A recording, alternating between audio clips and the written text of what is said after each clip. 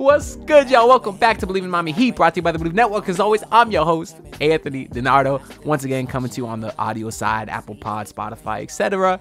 And on the video side, just search Anthony DiNardo on YouTube, and timestamps are down below because I feel like I'll be yapping quite a bit this episode because there's not a lot going on, but Heat fans are currently upset at the moment. I should say I'm recording this on Saturday, July 27th at about 6 p.m., and the reason Heat fans are mad is because Tyus Jones, someone who would have been perfect with the Miami Heat, a point guard, very high assist, low turnover, can shoot the ball, would have been a great fit here because he is an elite facilitator. He just signed with the Phoenix Suns for a minimum contract. And of course, Heat fans are upset, rightfully so, because we're sitting here with Thomas Bryant and Alec Burks and all these other bums. Let me not say bums. I think the Heat have a solid roster, but obviously a guy like Tyus Jones is exactly someone that we could have used. And before anyone comments it, I will say that we have Tyus Jones at home, and his name is Isaiah Stevens. So that does help lighten the burden a little bit of not getting someone like Tyus Jones at such a bargain, because he did sign for a minimum. It was only like $3.3 million with the Suns. Now, I think the Suns could use him. I'll just talk on that aspect of it for a second, because all of their guards are pretty like ball dominant, which Tyus Jones is. So that part doesn't make a lot of sense there. But let me not say their guards are ball dominant. I do feel like those guys could play off ball because, Bill, Booker, KD, they're such great shooters, but they're also great isolation players, and they are great with the ball. So overall, I don't like the fits of that team, right? Which is why they got swept in like the first round last year. But anyways, a guy like Tyus Jones who is not looking to score can maybe help run a better offense and help those three isolation-heavy players kind of mesh better together. Maybe they can change their whole scheme. Instead of saying, hey, it's your turn to cook Book, it's your turn to cook Beal, now you take over KD. Maybe they can actually run an offensive set, and Tyus Jones could supposedly help with that. But obviously on the Miami Heat, he would have been amazing here, because the last time the Heat had a true point guard was who? People say Kyle Lowry. He was good here for maybe 2 months, and then he was pretty cheeks after that. Pun intended there. But obviously, Isaiah Stevens, I guess I should finish talking about him. He's currently on an Exhibit 10, which means he is guaranteed to be here through training camp. So if they want him to be on the roster, to play in the regular season, that's a decision they'd have to make come October. And I do fully expect them to cut Drew Smith and sign Isaiah Stevens. I had a whole video talking about that. I think it might have even been my last video. But just to kind of summarize that, I think the Heat feel bad for Drew Smith just because he kind of had that tragic, ACL tear last year. And as far as I'm aware, as long as he's on a two-way contract, he continues getting paid. So although he's hurt right now, he's still able to get paid. He's still able to be in the Heat center, getting rehab on his knee, and just everything like that, be involved with the organization. So I think that's why the Heat are keeping Drew Smith around, just to kind of help him out, do him a solid, because I think they like him as a player. But at this point, even the Heat front office can't deny Isaiah Stevens is just on a different level.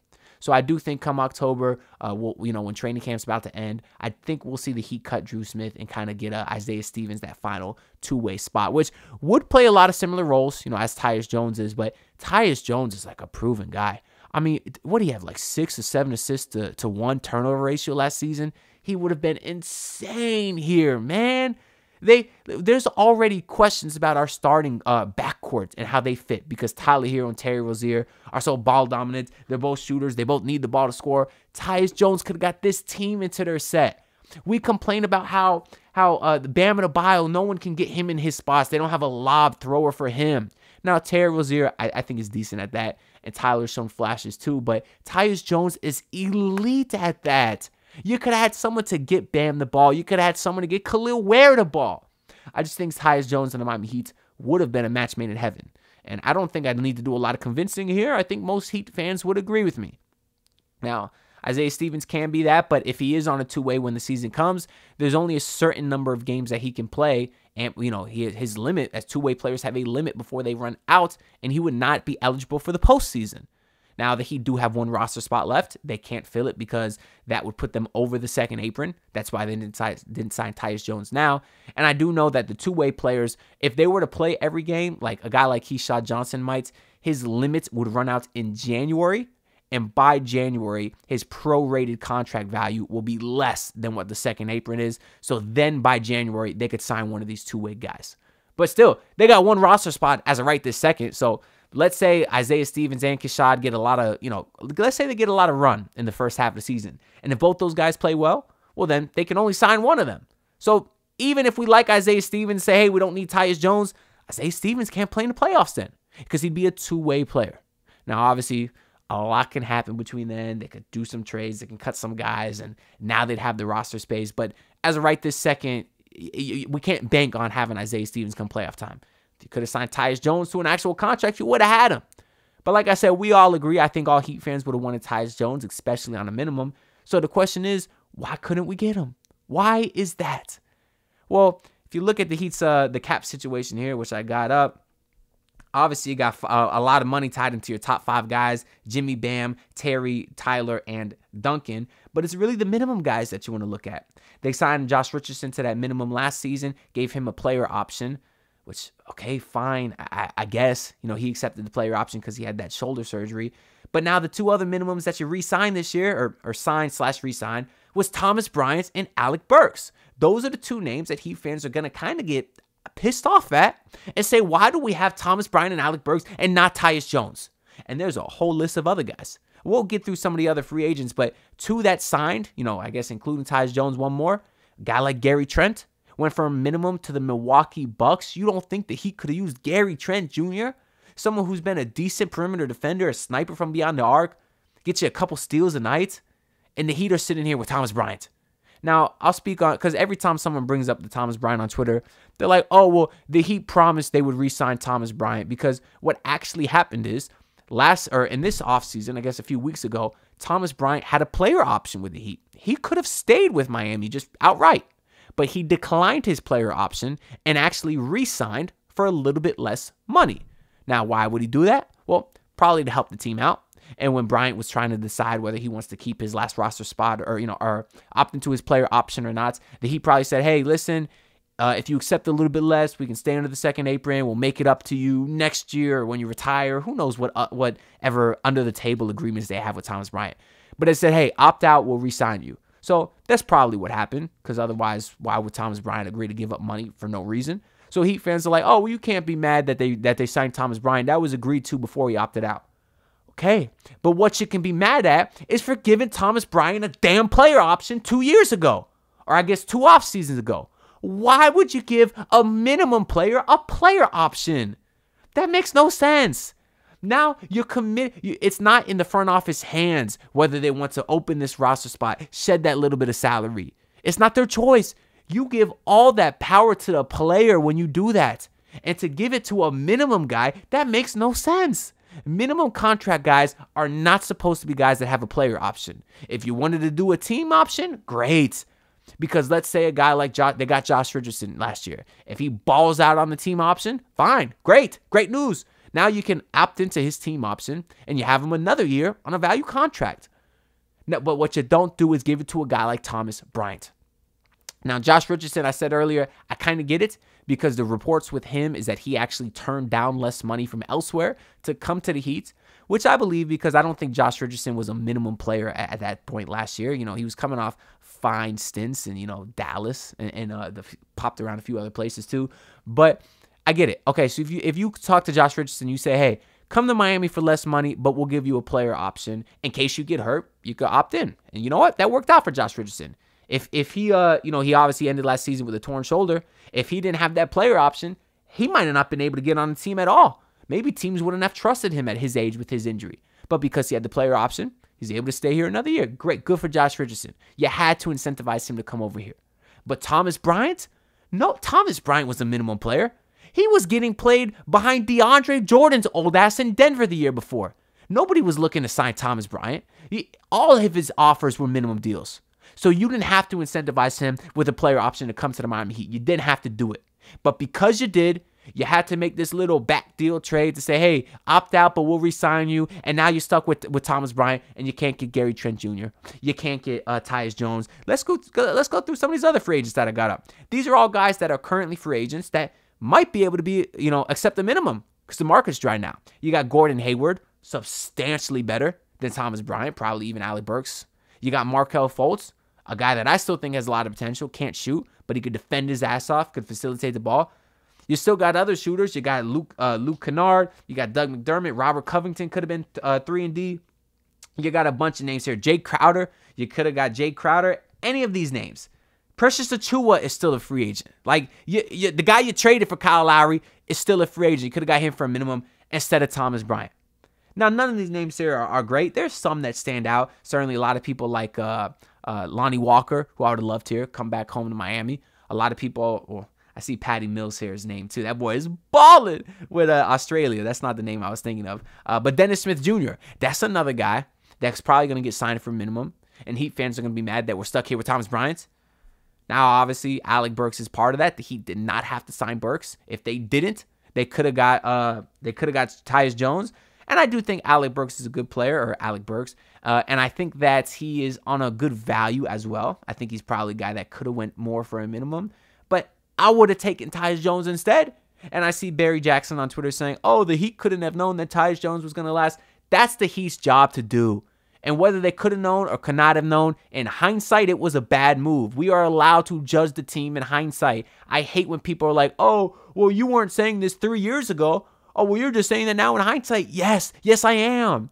That's what we do when we review moves. I can't say, oh, I don't blame them because I would have did the same thing back then. No, I could say, hey, you made a move. We're seeing how it plays out, and in hindsight, it was the wrong move. That's just the fact of the matter. I guess I'm not saying they could have avoided it or they should have avoided it. I'm just giving my opinion on it. And that was a bad move to sign Alec Burks. A guy that's 32 years old, averaged 6 points a night with New York last year. But I guess on the season, he did shoot 37% from 3 on 5 attempts. So that's fine. He had a good playoffs. I know that as well. He's a good player. But, man, what is Gordon Hayward doing sitting out there? What was Tyus Jones doing sitting out there? It's frustrating as Ethan. Gary Trent Jr. Gary Trent Jr. is substantially better than Alec Burks. I feel very comfortable saying that. But no, he goes to one of our biggest rivals in the Milwaukee Bucks because of the Miami Heat's poor asset management. It's frustrating, man. It really, really is frustrating. I don't know. I could talk about these free agents for a while, but I feel like you guys share in the frustration with me there. I mean, there's a whole bunch of free agents still out there. Some of these guys are kind of nice. Even Isaac Okoro. I mean, he's a great defender. I know he can't shoot for crap, but maybe he could have got something out of him. I don't know. But yeah, that's kind of the deal with Thomas Bryant. I believe it was some sort of backdoor deal, and I guess if the Heat, if it works out with Isaiah Stevens and maybe they make a trade, that's something too. You can't bank on a trade. Because I saw Barry Jackson talking to, and he was like, oh, well, the Heat signed Alec Burks because they needed the shooting as insurance in case they traded Tyler or Duncan. So you made a move to sign insurance before you even had another move set up? That's bad asset management. You don't say, oh, let's sign Alec Burks because he can shoot in case we trade Tyler. Because now what happens when you don't trade Tyler Hero? And they should have known they couldn't trade Tyler Hero because they've been trying to trade him for 3 years and nobody wants him because he's a negative asset. Nobody wants Tyler Hero. But the Heat thought, oh, maybe we could trade him. With what? For who? Who are you going to trade him for? Nobody wants him. Terrible asset management by the Heat over the last several seasons. Terrible. You can go back to when they gave Dwayne Dedmon $9 million a couple off seasons ago because they said he'd be a tradable contract. And what happened is they attached a second-round pick to get rid of Dwayne Dedmon. Stupidity. And that's the reason this team is in the position they're in now. It is. I should not be this mad about seeing another team get Tyus Jones on a minimum. But when you look at the fit, that's something the Heat need, man. That's something they need. Someone who can get them organized. And he's going to a team that's already stacked. Gary Trent Jr. is already going to a team that's stacked. And the Miami Heat are sitting here with Thomas Bryant and Alec Burks. I'm not going to keep talking about the free agent stuff because I've been going for 14 minutes. A few other things I want to speak on. Is the Olympics officially start tomorrow. That's on Sunday, and it's very exciting because USA plays Team Serbia, in which Nikola Jovic is officially back. I had a video solely talking about him a few videos ago as well. I don't know if he's going to start or what the deal is with him there, but I think we're going to see him match up with Bam a little bit because Bam doesn't start either, I guess. But when he does play, it's with Anthony Davis, and they're probably going to have to put Nikola Jokic on AD, meaning that Nikola Jovic will be on Bam. So I'm not a big Olympic guy, but I will definitely be tuned in to this game. Well, I'll probably watch most of the games because Bam's playing, and I think Spoelstra's an assistant coach.